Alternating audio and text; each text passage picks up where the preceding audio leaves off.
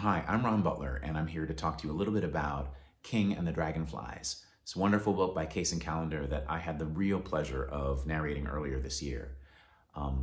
The story is about 12-year-old Kingston James, and after the sudden and unexpected death of his brother, the family is sort of set adrift. They're not dealing with their grief, and they're not dealing with each other. And on the heels of this, King's best friend goes missing.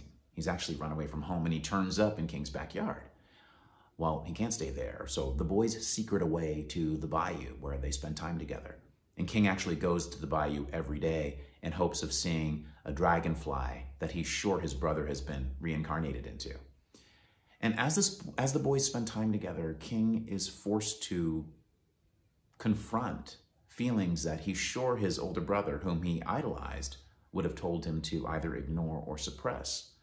And as all this is happening, right, in the midst of all this, the town is frantic about this missing child.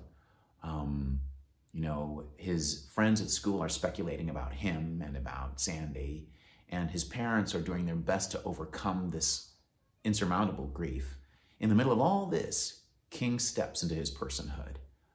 He comes into his own. And this, by the way, is only the tip of the iceberg of this incredibly rich, lyrical and passionate story. And listen, the story will break your heart, but I promise you it will put it back together in the most wonderful way.